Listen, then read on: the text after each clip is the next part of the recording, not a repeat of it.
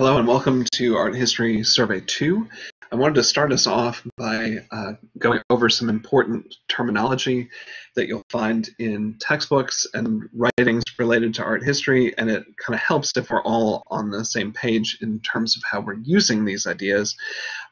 So the terminology you'll see here has a slightly different meaning when we're talking about art history than it might in other disciplines. So we just want to make sure we're all using the same kind of language and that you know what is being implied by the terms that are being used in the textbook.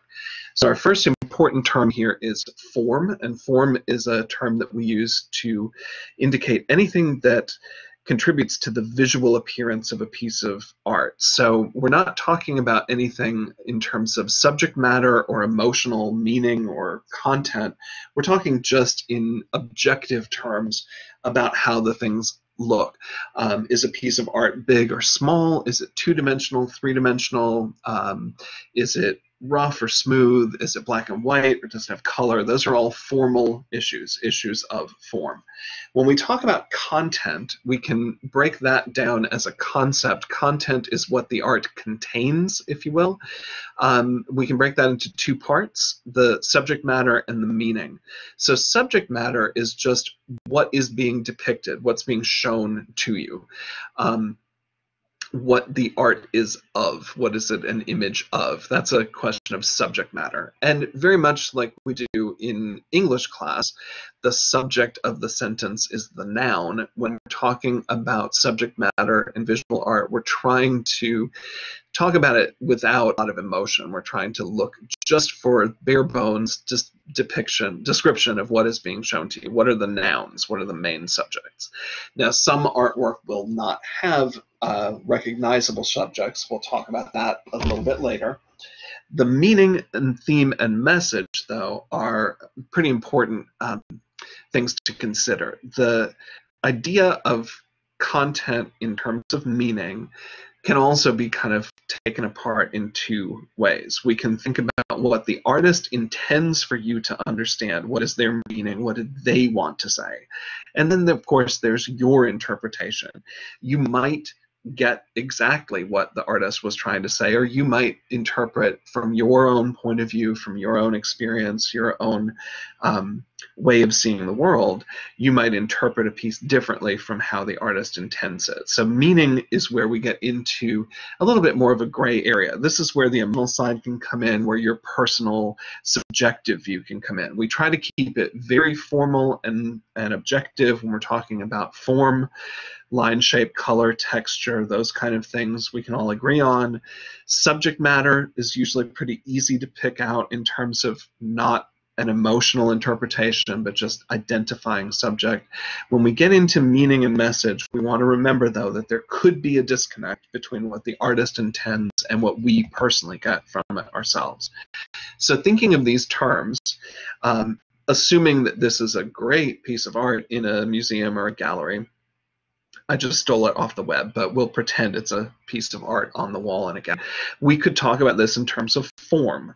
Obviously, the technique that it is made with is photography. It's a color photograph. Physically, the object itself would be smooth to touch, but it does seem to suggest textures of grass, leaves, the hair and fur, obviously. When we talk about subject matter, no question. As human beings, we're going to key on people first most of the time. So we're going to see a human being, child, secondary subject, the dog. When we talk about content in terms of message, we can assume or guess that the person who took the photograph was trying to show the relationship between the child and the pet, and that's probably something they see as positive. I'd be really hard-pressed at this point to convince you that there was a bigger thematic message than that there was some like definitive social statement or cultural statement about this. This is arguably a nice, well-composed photograph of a kid and their dog, and that's great. If you like dogs, you're going to feel one way about it. If you're scared of dogs, you might feel a different way, but it certainly doesn't feel like a significant, massively important cultural statement. Take a look at this, though. This is a photograph, arguably, of a kid and a dog. It's very similar to what we just saw, but it feels very different. Obviously, in terms of form, it's different because it's black and white. It's also different because it's not a photograph with a camera. It is a still image from a motion picture or television recording. It's also different slightly in terms of the subject matter. The kid does seem to be more of the focus in some ways. We can see his face. But still, when we're looking at subject matter, we are seeing primarily child and dog. The content or the message is where it really truly is deeply different.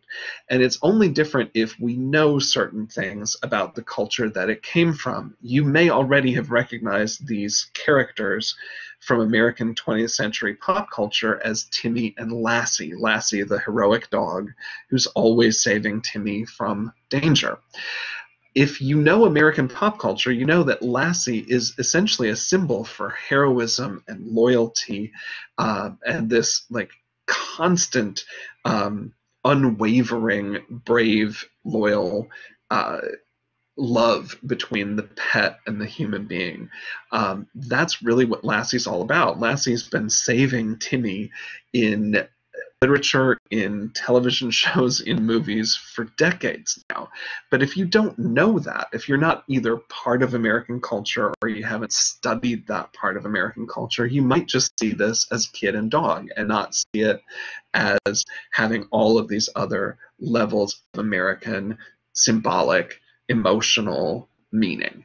So the reason I like to show this at the beginning of the semester is just to remind you that we're going to be looking at art that is not from our own time period or our own culture. We won't automatically know just by glancing at it what the meaning behind it is from the point of view of the person who made it. So it is really inherent that we understand, it's important that we take the time to learn about the culture that we are looking at the artwork of in order to really be able to appreciate it. Some things might not have the same kind of resonance if we don't know the backstory, if we don't know where they come from. We can also talk about the term style. This is one that we throw around a lot. Style is just those attributes that a group of art objects have in common. You certainly could see this term being used in terms of fashion, or even more easily, I think, with music. We could talk about popular music. Pop stars of the last 20 years have a kind of particular group of attributes in common. A certain kind of sound or approach is kind of typical to the time period. That's what we're trying to look at here now with visual art. So these go from very broad to super specific. We could talk about style as it applies to the art of an entire culture. Some cultures don't change their style significantly over the course of hundreds and hundreds of years. We could talk about within a culture the art of a particular time, maybe a 200 or 100-year period during which artists collectively made things in a similar way.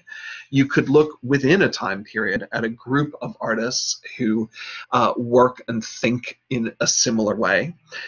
We could look at the work of just one artist on his own or her own, how they make the work that they make, and they have their own voice, their own style.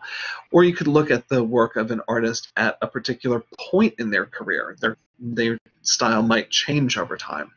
Certainly the last three sets are very familiar to us. You could think about artists who have things in common musically. Katy Perry, Lady Gaga, Ariana Grande have some similar approaches. You could throw Taylor Swift in there, I suppose. The more recent work is kind of similar to what all of those people are doing. But each of them could be picked out as having certain things that they do different from one another. You could look at Gaga and say some of the times she sounds a little more like a country singer. The Joanne album is really different from Chromatica, just as an example. So let's take a look at how those work in terms of visual art. The art of Egypt pretty much didn't change for about 2,000 years. The example at the far right is a carving from the foundation of the Egyptian culture, and the painting here from a Book of the Dead is separated from this one by about 1,500 years. So when you look at the styles there, the way the figures are drawn, the proportions, the poses even are identical to this kind of model. Once the Egyptians settle on how the figure is going to be presented, that really stays unchanged for the most part for about 2,000 years, style of an entire culture. We certainly can see similarities in these images. Although they're done by different artists, these are both early Renaissance paintings in Italy. The style has certain things in common: the types of colors, the direction of the light, the use of a sense of three-dimensional illusion on the bodies, the sense of a three-dimensional space that the figures are in. All of these are attributes they have in common throughout that period. We could then look at a group of artists within a time period. In the 1950s, the artists of the abstract expressionist movement made subject matter less important and formal use of the materials more important. They called themselves action painters. So they were more interested in how the paint got on the surface than on making a painting that depicted a specific subject. So Jackson Pollock's painting is really similar to that of his wife. You see here on the left, Pollock's painting, Blue Poles. On the right, you see Lee Krasner in her studio, one of her later works. They're similar to each other. They're distinct from other, but at the same time, they have quite a lot in common. It's the art of a group of artists with similar goals. We can certainly talk about the art of a single artist at one point in their or rather developing an idea across their entire adult career. This is the work of Edward Hopper, whose style stays pretty much unchanged throughout his adult career, versus Richard Diebenkorn, who's an American painter who changed his style pretty dramatically. He did figurative work and then changed to this very abstract geometric form near the end of his career. We also want to look at some terms that people sometimes confuse. The term representational can be confusing for people. Representational doesn't mean that it's photographically realistic. Representational just means the image depicts something that we can agree on seeing in reality. So these are two portraits by two different artists. They're male figures with curly-ish hair. They're definitely human beings, but you would never mistake the one on the right for a photograph. The one on the left is a painting, believe it or not, but it's so believable it almost looks like it could be a black and white photograph. Even though they're different in style, because they represent, and we can clearly all see and agree that they represent something from the real world, they are representational. These two examples are also both representational, but the painting on the left has obviously been abstracted. She's more hyper-colored, things are simplified and exaggerated, details are deleted. She's changed from reality. The figure on the right is much more what you expect to see in the real world. So I like to use the term naturalism rather than realism. Naturalism or naturalism rather than realistic. And the reason I do that is because there is a specific style of painting in France in the 1850s called realism. So to make sure that we're not confusing ourselves about time period, instead of realistic, I usually try to say naturalistic. It looks more like nature. So the image on the left looks more like the natural world. Rather, the image on the right looks more like the natural world. Image on the left looks less so.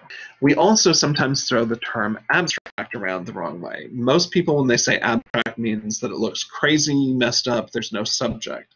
But really what we mean is that an abstract image has been changed or altered from reality. So the image on the left here looks very much like the real world. We can say it is more naturalistic, it is less abstract. The figure on the right is definitely altered, changed. Details are deleted, things are simplified, things are exaggerated, the colors are intensified. She's more abstract. So abstraction implies that a change has made to something in the real world, to abstract it, to change it into something else. This is what most people mean when they say abstract art. In this case, this is not an image that's meant to represent anything other than lines, colors, values, shapes. When we see this kind of thing, instead of calling it abstract, it's more appropriate for us to refer to this type of work as non-objective. There's no subject. Abstraction means abstracting from something, changing from reality. In this case, this is just an image about form, line, shape, color, texture. So non-objective is a more appropriate term. If you look at these artworks all together and think of it like a sliding scale or a spectrum, then you'll see that most of the art that we're going to look at is going to fall on the left-hand side of the screen. That's going to be our representational category. It represents something from the real world.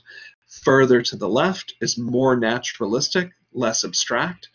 Further toward the right, less naturalistic, more abstract. But once you cross this borderline here, you really are in the realm of artwork that has no subject or is non-objective. We definitely can see some differences here, right? If I show you these two sculptures side by side, if you don't have any information other than the image that you see in front of you, it's pretty easy to see the image on the left represents people at a coffee shop. The figure on the right, that sculpture is hard to assess at first. If you thought the title was dancer, you might think it was representational of a human body, but the title of that piece is Untitled Number 76. It's not meant to be anything. That's fully non-representational. This is a sculpture as well, though. That sculpture on the right is fully three-dimensional. You can walk all the way around it. It's not a snapshot of tourists. It's a fully three-dimensional object. What you're seeing here really are two pairs of representational subjects in sculpture. You could argue that the one on the left is more abstract. People are not starkly white, like the color of white plaster. The one on the far right is definitely more naturalistic, less abstract. In this case, both of these sculptures are fully non-representational. We definitely want to think a little bit also about how to discuss artwork in terms of comparing two pieces of art, one to the other, and finding the things they have in common and talking about things that they do not share in common. That's easier to do if you look at a pop culture example. I like to use this sometimes in class because it does usually get a bit of a laugh. I realize it's a little dated at this point, but these are obviously visual motion picture forms of entertainment, right? And there are certain things that these two franchises have in common. The Twilight franchise is about people who at least look young, who are in a love triangle, and the Jersey Shore reality TV show was definitely about young people and their sort of sexual romantic exploits. Some similarities there, but it's easy to pick apart the difference. Twilight is fictional. It's a film franchise based on a series of novels. The Jersey Shore show was arguably reality TV, television versus movie, reality versus fiction. You could really start to break down similarities and differences when it's something silly like this, when it's something pop culture. Right? Easily you could tell your friends the difference between your two favorite bands or your two favorite movie franchises. It's not really that much of a stretch to do the same thing when we talk about differences and similarities between visual artwork. Look at the thing and think about it on a basic level. Does it have similar colors? Is the subject matter similar? These are things that you can think about and as ways of helping you understand the differences between different styles as art develops over time. Not that you have to have had Art History 1 before you take Art History Survey 2, but some of the things you might have missed if you haven't had Art Survey 1, I want to just cover quickly so you have an idea of where we're starting. Art History Survey 2 starts in the Renaissance. So the Renaissance literally means rebirth. It is the rebirth of classical art. Classical for us means the art of Greece and Rome. So we're bringing back something from the past. So you want to know a little bit about what that art was like. Well, the ancient Greeks created sculpture that arguably became, from a fairly abstract kind of form of the human body, increasingly more naturalistic, began to look more and more like the real world. So clearly the example of the female figure at the far right feels closer to what we're going to see in the Renaissance. The Greeks, though, definitely painted their sculptures. This is a sort of reproduction digitally of what this statue would have looked like. The female statues, for the most part, really until the very end of the Greek era, are clothed, and they're usually clothed in a heavy garment known as the peplos. The peplos kind of hugs the body, minimizes some of the curves, makes the body more of a column. Weirdly enough, the sculpture in ancient Greece, the male figures are almost always nude and the female figures are almost always clothed. There was an attitude in Greek culture that women, by virtue of being more emotional, were less rational. They were imperfect in comparison to rational men. So strangely, the male figure was always presented as an athletic, youthful, masculine, muscular figure, and the female figure's kind of femininity was often reduced, especially through the use of the peplos garment. The male figures, though, are kind of interesting to see how they progress as well, from the figure on the far left that does feel somewhat abstract to the figure on the far right that looks a lot more like what we think the human body really looks like. Obviously, the artists are looking at human anatomy, and they're becoming a little bit more sensitive to making the, especially hands, feet, the joints, look at the kneecaps, for instance, are becoming more and more believable. However, the Greeks were also interested in what we call idealism. They wanted to show people at their peak of perfection. And so for the Greeks, they really favored this kind of calm, cool, rational, non-emotional approach that they felt was best expressed through the male figure in its muscular peak and usually in a youthful way. So it would not be unusual for a statue, a monument of you being placed at or near your graveside to not depict how you looked as an old person, but to depict you as a vigorous, youthful athlete from the earliest stage of your life. They really were interested in kind of perfection. Think about the way that we depict superheroes in drawn comic book form, right? Their bodies are always hyper-musculature. That is very much what the Greeks are trying to present to us as well, as kind of the concept of the perfect human. In other words, the person at their absolute physical peak, mental peak, the best citizen, the best warrior, the best business person. It's all about trying to present the absolute pinnacle of perfection. They also, though, wanted things to look real, and that's why I put up this example from ancient Greece beside this example, ancient Egypt beside this example from ancient Greece. Notice that the space here between the legs in the Egyptian statue has not been carved away, and yet the Greek example is fully carved in that space. You also notice that as this figure takes a step forward was an innovation of ancient Egypt that made the figures feel more alive, but actually is physically impossible. You can't actually put your foot flat on the ground ahead of you like this and simultaneously keep your back leg in a complete straight line with your spine. Try standing against the wall and taking a step forward. You won't be able to touch the ground unless your body comes off the wall and balances you over empty space.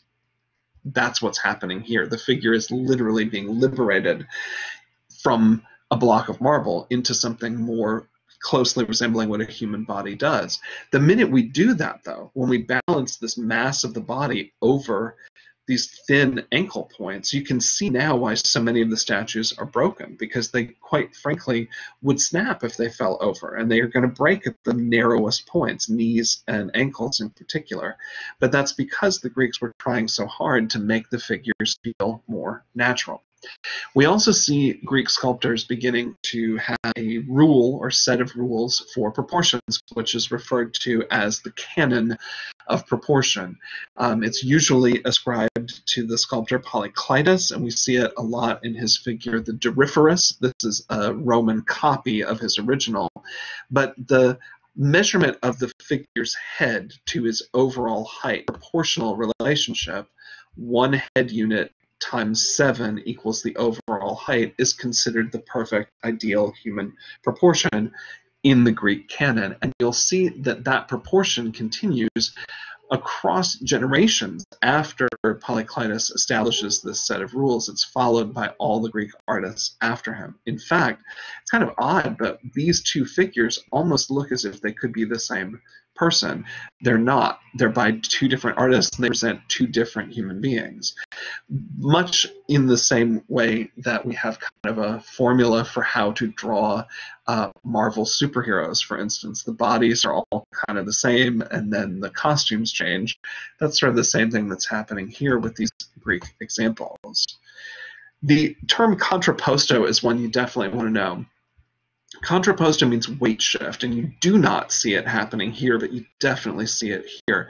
As that figure takes a step forward, you can also see that the weight of the body is held on one leg, and that hip is higher than the leg that's loose, the leg that isn't carrying the weight. And then there's a counterbalance of that weight of the body to keep us from falling over. If this leg on the left of the screen here, if this is the leg carrying the weight, that arm is loose. This arm is engaged, which tilts the shoulders the opposite direction from the tilt of the hips and creates this S-shaped curve in the spine, which is much more natural to the way human beings actually stand. It's really rare that anyone would stand like this with equal weight on both feet and ramrod straight up and down, completely straight across the shoulders and across the hips. This feels much more like the way we actually behave. The Greeks also are known for restrained emotion in their depictions of themselves, but notice this kind of animalistic rage in the faces of the figures that are symbolically their enemies. These are from frieze sculptures, kind of bands of sculpture along the top of a temple that really show the difference between the Greek approach to religion and society. The Greeks believed they were more Apollonian, more like the god Apollo, stoic, civilized, intellectual, emotionless. And then they depicted their enemies as followers of Dionysus, drunken, emotional, wild, overtly animalistic. So when you look at these figures, you can see they understand emotion, they can express it, but they're almost demonizing it.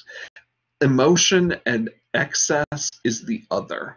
Rational control, even in an extreme situation, is very Greek. Look how calm she is about being carried off by a centaur. She looks rather relaxed for the extreme of the situation that she's in.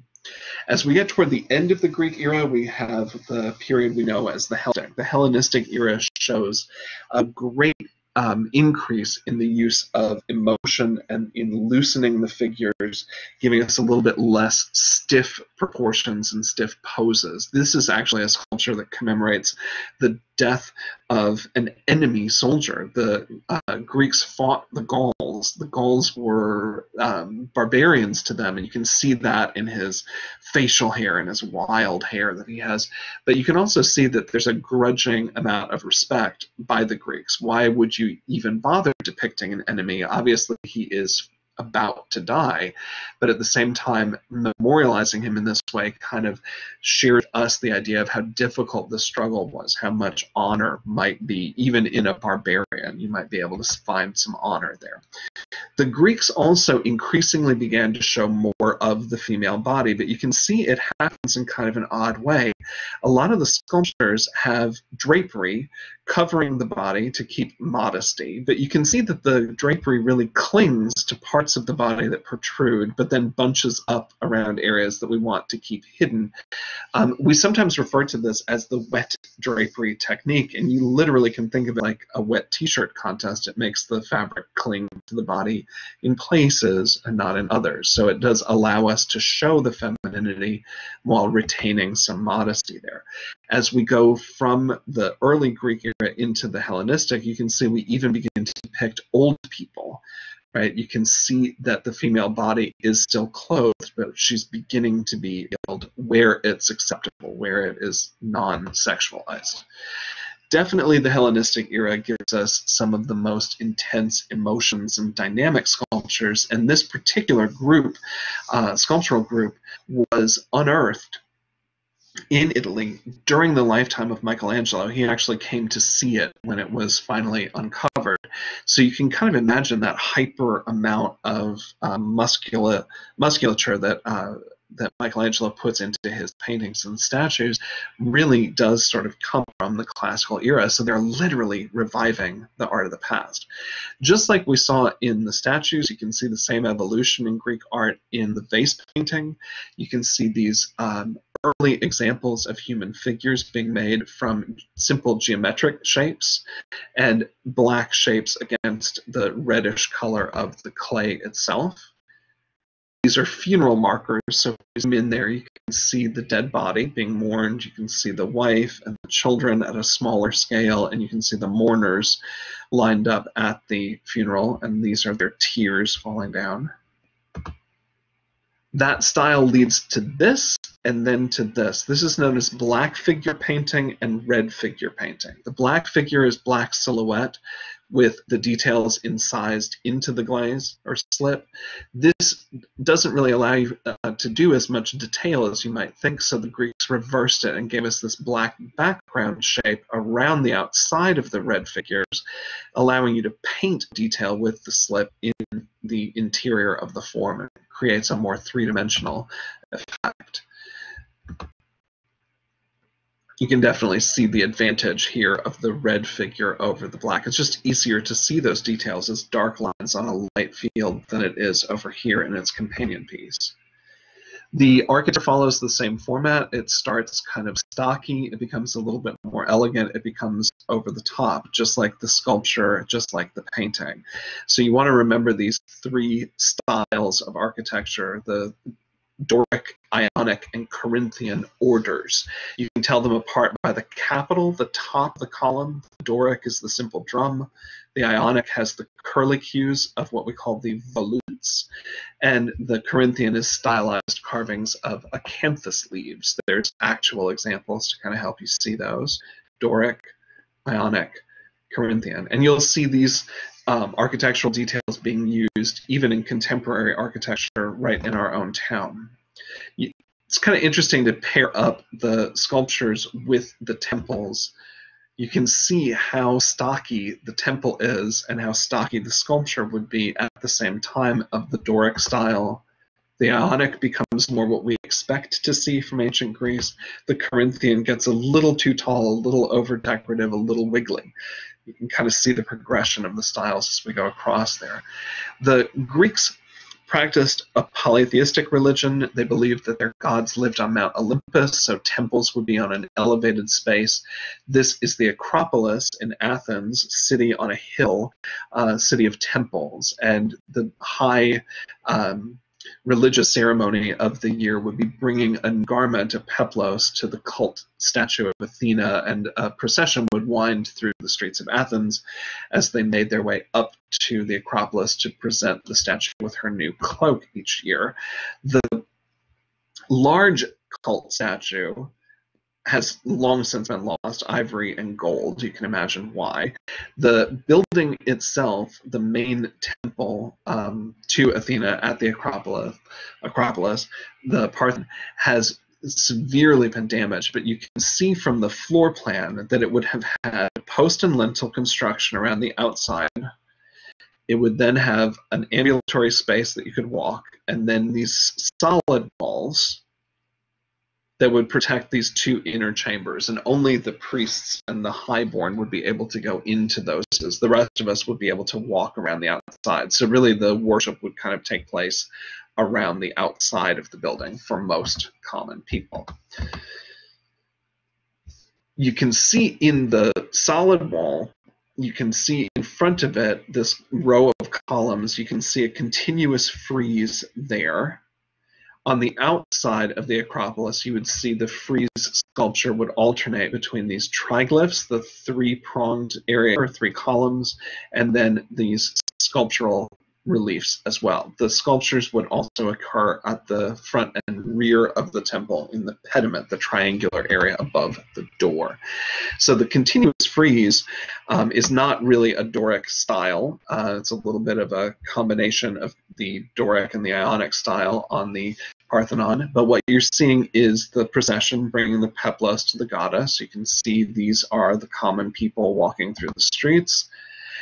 Here we have one of the weirdest buildings on that site. It incorporates a number of holy sites, including a place where it was believed that Poseidon and Athena had fought each other for control of the city, to be the patron god of the city. And that Poseidon threw his trident down in an attempt to hit Athena, and then it hit the ground, and that a spring of water came from there. And that also is incorporated by this building. But I wanted you to see this odd porch on the side in which the figures, or the columns rather, are carved to be statues or figures of human women. Notice that their necks are strengthened by having this braid of hair running down the back. We'll see several references to this throughout the semester. Moving from Greece to Rome, not that you need to know the memorize the dates necessarily, but the Roman history breaks down pretty simply into the period known as the Republic, then the establishment of the empire, during which, of course, the emperor is given massive amount of control and power over the Senate and over the society in general. During the era of the Roman Empire, Rome absorbs Greece. Eventually, it also absorbs Egypt under Cleopatra, and eventually it will become so large that the empire will actually be split in half.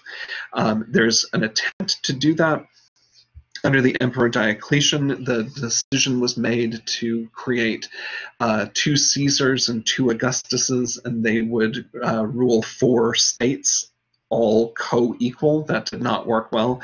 So Constantine reconsolidates power under a single emperor. He's also the emperor who makes it officially legal to practice Christianity in the empire about 300 years after Christ's death. He then moves his capital to Byzantium, which is renamed Constantinople in his honor, and that's sort of the thing at the end. The empire then splits in half permanently after the reign of Constantine. So some things to recognize as important Roman innovations are the absorption of ideas from other cultures and making them more efficient. So the Romans invent concrete, and they use it in construction of these massive building projects. You can see here in the Colosseum, the construction includes Doric style columns on the first level, Ionic on the second, Corinthian on the third, as the building kind of grows. You can see the use also of the rounded arch in not only the Colosseum, but also here in Pont de Gard, this aqueduct that also functions as a road. This allows us to create irrigation, to irrigate farms, to get water into settlements. The Romans were really very similar to us in that they liked to live in cities, to have apartments even. Running water was not unheard of. So what the Romans are doing is really using technology from other cultures that they encounter and incorporating it into their own. They're really advancing Greek architecture through the use of that rounded arch as well, because of course, if you're building straight up and straight across in the post and lintel style, you have to have multiple posts to be able to support any great length of span across space. So to make a more effective bridge, instead of having a flat lintel, they're using the technology of the round arch, which allows them to place the support posts further and further apart. It's really a remarkable accomplishment. You can kind of see that here as we're trying to reach higher. A round arch will allow me to span this space and achieve a higher height. If I keep making higher and rounder arches, I can space out those supports further and further apart. The Romans also took the Greek temple design and changed it a little bit. It's still a rectangular form. This is the Roman basilica. Instead of having the entrance on the short ends, they've moved the entrances to the long ends, and on the short ends they've added these rounded elements known as apses, or apses. This is a public building. This is a space where you would go to conduct public business, to sign deeds, mortgages, etc. And it's a style that really takes the idea of the original Greek temple and turns it a little inside out. You see, now we have this colonnade on the inside of the building, creating hallways around a large central space.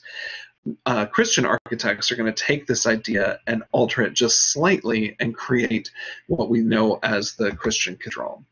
So using these innovations of arches and concrete, we have this bizarre new style of architecture. The Pantheon looks like it wants to be a Greek temple on the outside, and then when you walk into it, instead of a rectangle, you're inside of a perfect spherical circle, a remarkable structure.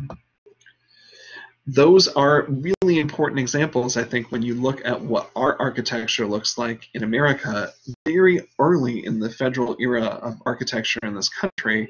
Not long after the War for Independence, we began construction on these buildings that were meant to symbolize that our government, though new, had its connection to the governments of the past, to the Senate of ancient Rome, for example.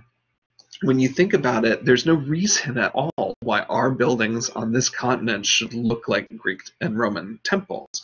But it gives those buildings a sense of history. It makes them immediately look like they've been there for thousands of years, which is really kind of the point. The Romans are very similar to us in that they liked things to look like what they really looked like in the real world. They had a tradition that we know as veristic sculpture, making sculpture that looked exactly like how people looked in their real lives.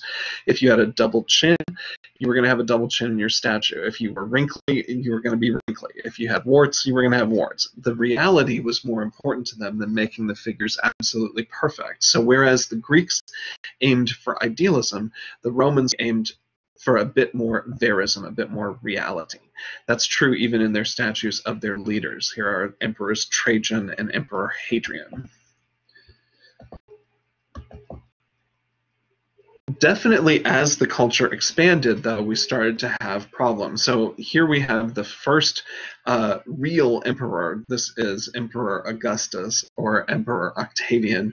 And at the right-hand side of the slide, you can see the era during which Rome was ruled by two Caesari and two Augusti. And they look like they're supposed to be brothers in arms, like embracing in unity. But don't they look scared? Don't they look kind of freaked out?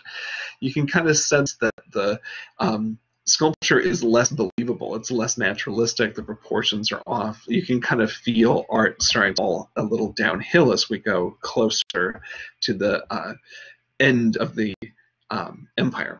Definitely when Constantine comes along, he reunifies things, and he does so by making monumental sculpture. The proportions may not be perfect, but it's huge. He also makes monuments to himself and takes statuary from earlier emperors, takes it off their monuments and sticks it on his. So he's really good at using art as a propagandistic tool to show his power. But you can see that the sculpture from his own time period is a little more like what we're used to seeing in the Middle Ages, a little bit less believable. The proportions are a little off, the heads are too big, the bodies are too small. The Romans also were experts at wall painting, and they did so in a variety of different styles. One of my personal favorite styles is the one that creates the illusion that there is no way, you're looking out of a window, and you can see the beginnings of really good 1- and 2-point perspective, as if this space continues on. These are your neighbors going back in space through that illusionistic opening. We certainly can see a lot of these examples in Pompeii, and there's also a really strong tradition of still life painting that's very similar to the kind of painting that we expect in Europe in the Renaissance and into the Baroque era. Really beautiful work. Pure landscape for its own sake, creating the illusion that the room is not even there, that it continues on into a garden, is pretty typical. There are also, of course, a variety of different religions being practiced in Rome, not only Christianity, which was for a time a cult religion and was illegal to practice, but a variety of other religious cults were practiced in the Roman Empire as well, and that's what you're seeing here in the Dionysic mystery frieze. We're not exactly sure every detail of what's going on in this example, but you do get a sense of ritual that combines music, sensuality, dance, and sacrifice as well. As we move into the Middle Ages, one of the things to be aware of is what happened after Rome, how art changed, and why the Renaissance artists are celebrated for going back and reviving the styles and techniques of the Greeks and Romans. When I was in school, we called the Middle Ages the Dark Ages quite often, and the implication was that the art got bad during this time between the fall of Rome and the Renaissance. We can look at two major styles, the Romanesque and the Gothic, and that's really our most important examples. We can think about how the art is different, though, and that to me is the most important thing. It's not that this is bad. In fact, this would be really difficult to reproduce if you tried to do this by hand right now. These kinds of illuminated manuscripts, illustrated books, are very much a product of a focus, a change in focus in people's lives, from the hedonism of Rome to the spiritual life of the Middle Ages, where people were concentrated more on the afterlife, on the Christian faith, than on the polytheistic faiths that had preceded that. So I don't think it's that the art is bad, it's that the purpose of it is different. It's meant for teaching, it's meant for learning, and it's meant to communicate to people who, for the most part, couldn't read.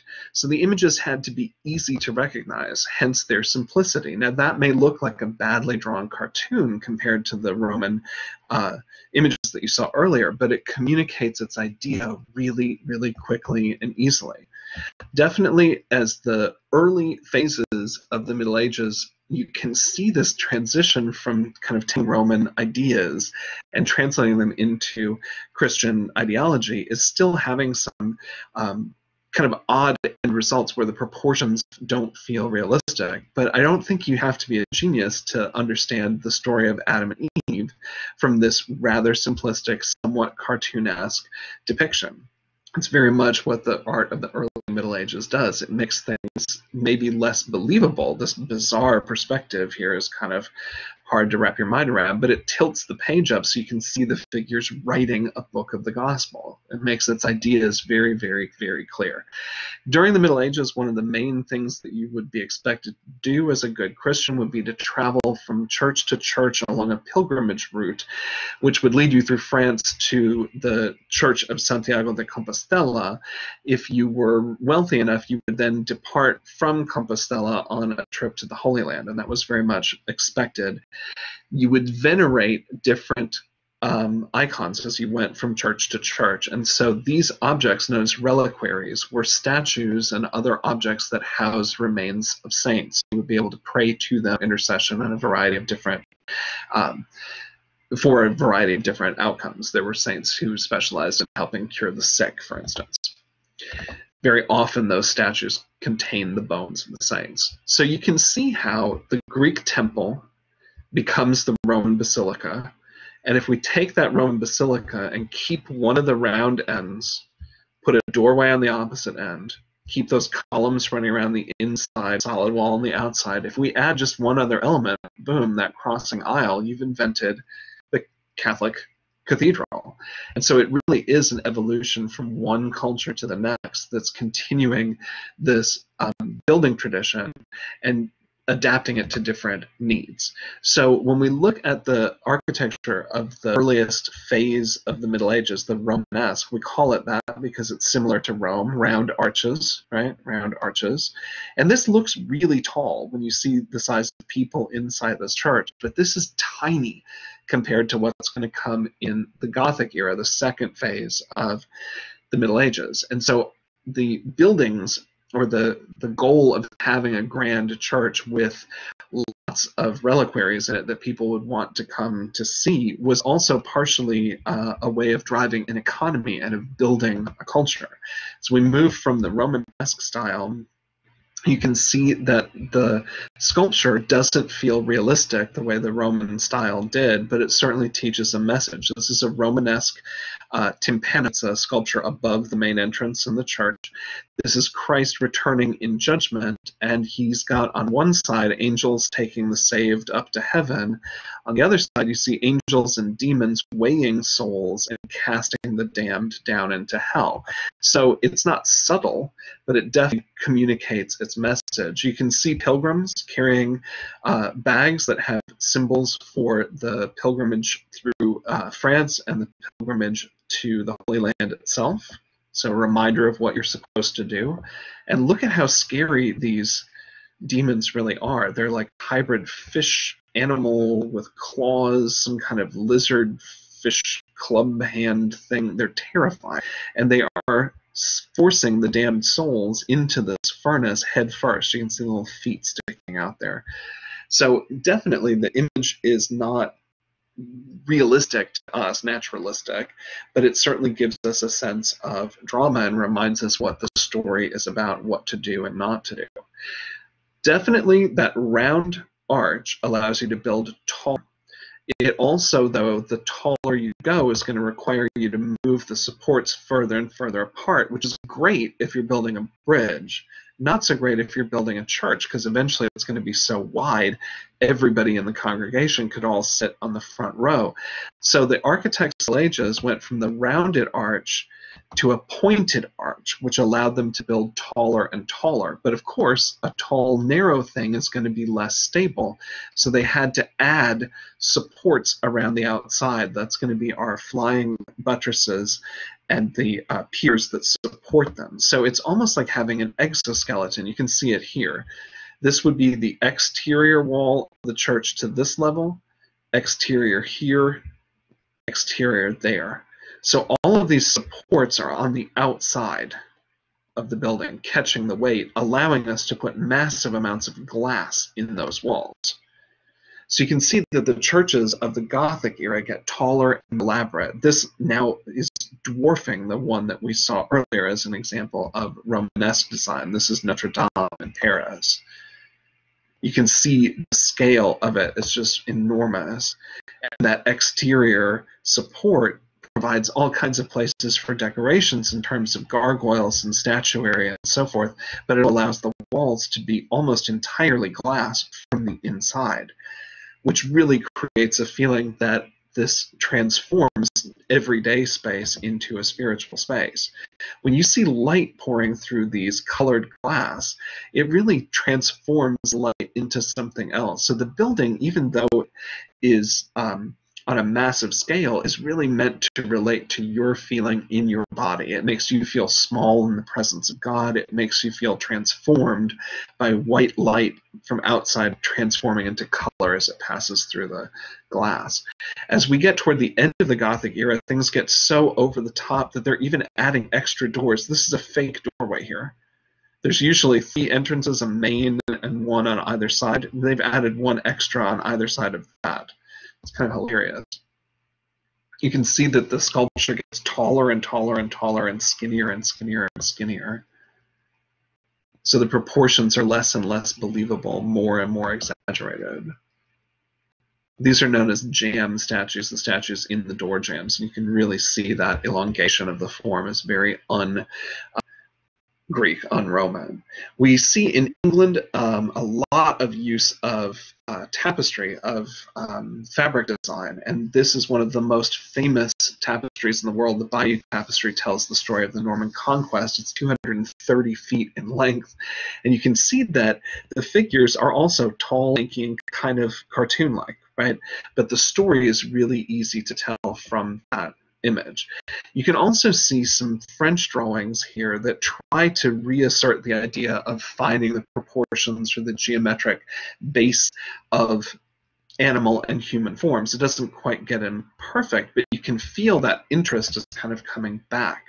So as we look across the evolution of these figures, you can kind of see how the simplification of this composite view in ancient Greece translated into the earliest works from Egypt to ancient Greece. We go from geometric style to black figure to red figure to the white figure that really is almost what a painting on canvas would look like. We can see Roman painting really beginning to feel like what the Renaissance might be and how it would be if this is the level of realism that Roman painters are able to achieve in the empire. Doesn't the work of the Middle Ages look inferior? Doesn't it look less realistic? Doesn't it look more cartoon-like?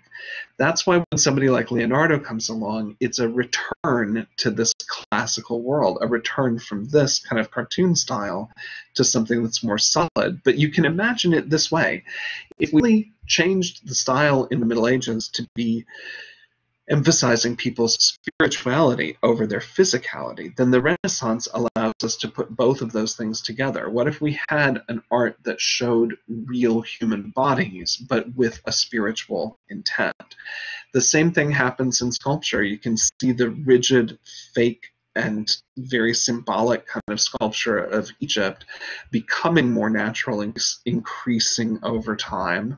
We can see how odd then the statuary of the Middle Ages feels in comparison to the realism of veristic sculpture in Rome, and how the Renaissance is really a return to that, but with a spiritual side. If we take stories from the Bible and the style from Greece and Rome and mash them together, we have the Renaissance.